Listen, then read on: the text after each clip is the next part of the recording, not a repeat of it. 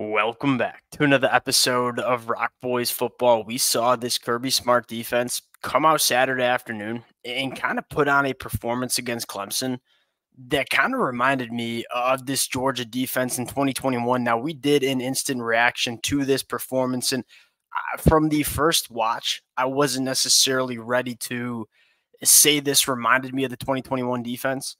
Watched this game a couple of different times, and I think I'm ready to make that comparison. You look at this Georgia defense in 2023, it felt like obviously a very good defense, but maybe lacked those, top end difference makers in the 2023 season, specifically coming off the edge along the lines of scrimmage.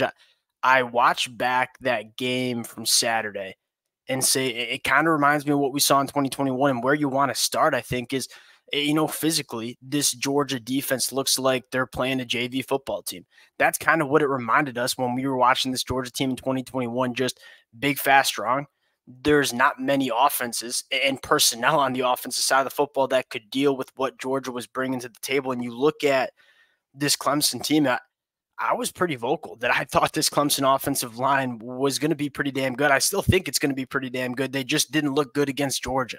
And I think that says a lot more about this Georgia defense than it does about the Clemson offense. You take a look at the numbers. I mean, it was stifling. Again, that's what the word we would use when we talked about this Georgia team in 2021, 188 total yards. They ran the football for 2 yards per carry, 4.9 yards per pass attempt.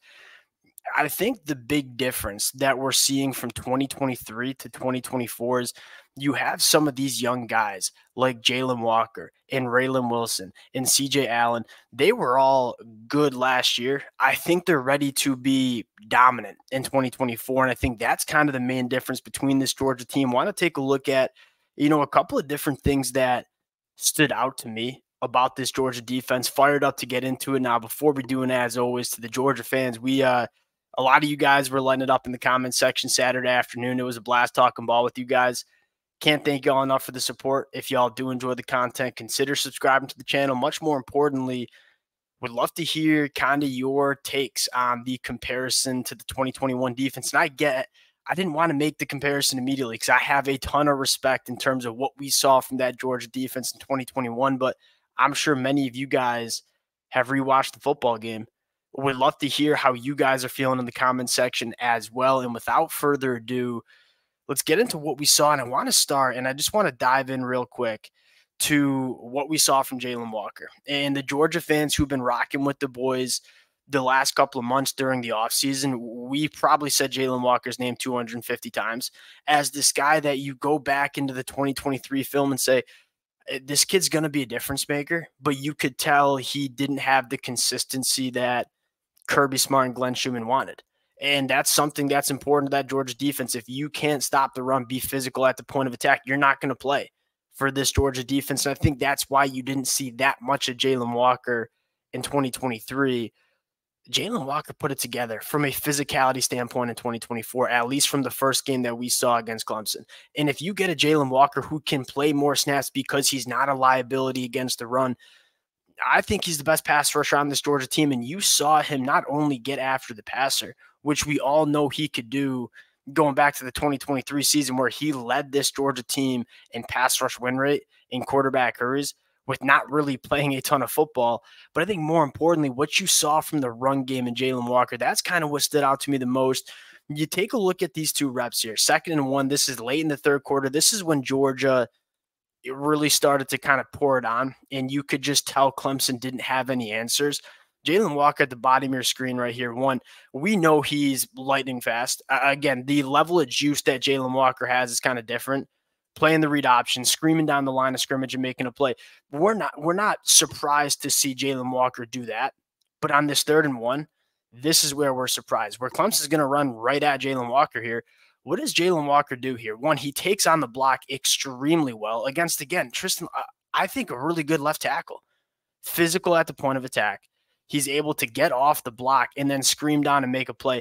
That's the Jalen Walker that we did not get in 2023. And if we get this kind of Jalen Walker in 2024, I think he's one of the better defenders in really all of the SEC. Because, again, you go back to 2023, elite pass rusher, lacked the ability to be a weapon in the run game. And because of that, Glenn Schumann and Kirby Smart, I don't think wanted to play him as much. When was Jalen Walker ever on the field on a 3rd and 1 in 2023? Almost never. I mean, he was on the field consistently for Georgia, and you're going to get the all 22 here. Really, really impressive by Jalen Walker. Again, physical at the point of attack, keeping that outside shoulder free, disengaging, probably getting held, but still making the play on Cade Klubnik. That's special stuff from Jalen Walker. And again, it's special because we didn't see this from Jalen Walker in 2023. If we get that from Jalen Walker in 2024 and he's able to play a little bit more football, this is the X factor that I think Georgia might have been missing in the 2023 season. Now, going back to what we saw and kind of some overarching takes, you look at Clemson, 188 total yards. Going back into the film, they had probably 30% of their total production in terms of yards coming from 2 plays that Antonio Williams kind of running that post corner route. A phenomenal catch. Dalen never played it perfectly. You just kind of have to clap your hands. Good throw by Cade Klubnik. Great catch by Antonio Williams. And then Jake Bringenstool making that freaky one-handed catch. Outside of those 2 plays, that if an offense can come out and execute that, you're kind of okay with giving up the yards. And nothing really worked for this Clemson offense. A couple of the things that I noticed. One, Raylan Wilson has put it together between the ears. Raylan Wilson last year flashed in a big way, and we kind of said in the offseason, I think Raylan Wilson might have a higher ceiling than C.J. Allen, which is kind of crazy to say because I think C.J. Allen's going to be an All-American linebacker. You might be looking at 2 All-American linebackers in the same linebacker room for the next 2 years. Raylan Wilson did the kid is so rangy, and you can tell Georgia, they just recruit speed, especially at the linebacker position, because Kirby Smart knows, where offenses are going. Offenses want to get the football to the perimeter. They want to get out in space. You need linebackers that can operate going sideline to sideline. Raylan Wilson, we knew, had the physical juice.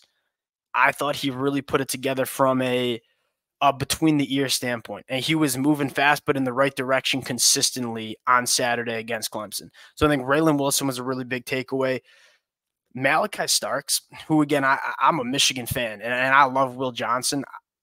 If you were to ask me who's the best player on defense in the country, people kind of put Will Johnson in that alone category. I don't think that's right. I would throw Malachi Starks into that mix. He showed why he's such a difference maker for Georgia on Saturday afternoon, where he came up and played the nickel, that star position, and played it exceptionally well, a position that he's rarely played during his time at Georgia. I mean, we all see that pick that he had when he was working against Tyler Brown in the slot.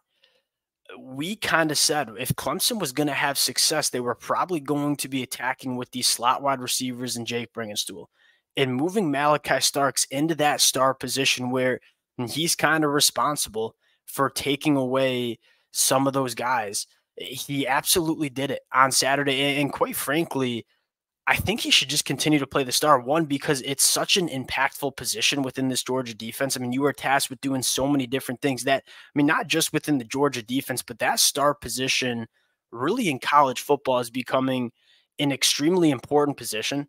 And if you have your best football player on your team have the ability to play that star position, at least in my opinion, Malachi Starks should be playing that spot a lot, because you can tell his impact is probably much greater at the star position than it is at safety. Is he a better safety than a star? He's really damn good at both. He's probably going to play safety at the next level. That being said, if you have the opportunity to play your best player at the star position, especially with the emergence of KJ Bolden, who looks like he's going to be just fine at the safety position for Georgia, that might make a little bit of sense.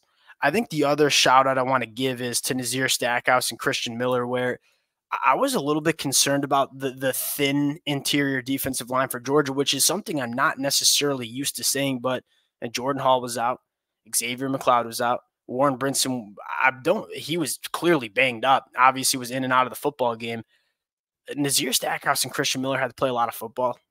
They played very well, probably as much as they've ever played in their Georgia career in one football game. I thought they were very, very good. And so I kind of, where we'll end this, at least in my opinion, is you look at this Georgia defense and you're making the comparison to 2021, the same things we talked about for Georgia in 2021 I think might apply to this Georgia defense in 2024, and that is, where do you attack this team? You know, you're so stout along the lines of scrimmage. I think your pass rush is going to be significantly better with Jalen Walker on the field more, Damon Wilson as well. And then your linebackers, if you want to try, I mean, it's going to be really hard for teams to run right at Georgia. We saw that against Clemson. They tried to get it to the boundary. When you have linebackers that are some of the fastest players on the football field, really hard to work the perimeter. And these linebackers, probably the best linebacker unit you see in the country. And then I think our big question mark was in the back end, playing some young cats. They look just fine. I look at this Georgia team and say, I don't see where offenses can really get after this Georgia defense. And that's kind of the same thing we talked about when we were talking about that great defense in 2021.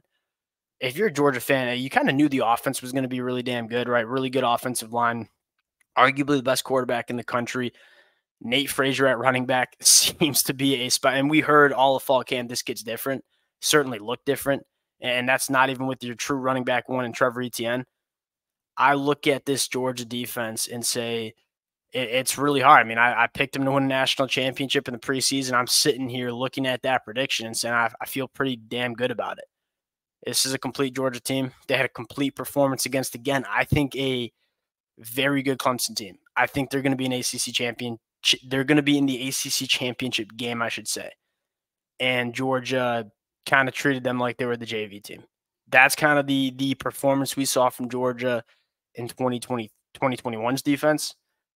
I think we might have the same thing here in 2024. Again, a lot of season to go. You want to see them stack these kind of performances. Really, really impressed. Wanted to hop on, kind of share some of my thoughts after rewatching it a couple times.